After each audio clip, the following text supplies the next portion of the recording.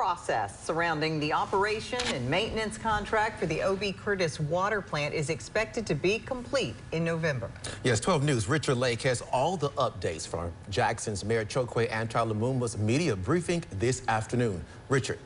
That's right, Jeremy. Mayor Lumumba told us what's new as the city works with local, state, and federal partners to come up with a permanent solution to Jackson's fragile water system. Now, according to Mayor Lumumba, vendors have already begun touring the water plant as the November 7th application deadline is now just 8 days away. With the contract needing approval from the Jackson City Council, Mayor Lumumba says the voting body has been kept in the loop on all updates. The council has been updated consistently by our city attorney's office, so they know what stage everything is in. They're not being kept in the blind with respect to what's going on. If and when we land on a contractor, it will be presented before the council, and the expectation would be their vote on it, up or down.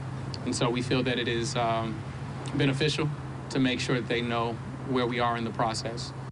November 17th is still the target date for a maintenance and operating contract to be put in place. But if a contract is delayed or not agreed upon by then, a temporary contract would be pursued. And we'll have more from Mayor Lumumba and if the city of Jackson is in compliance with the Safe Drinking Water Act at 5 and 6. Jeremy.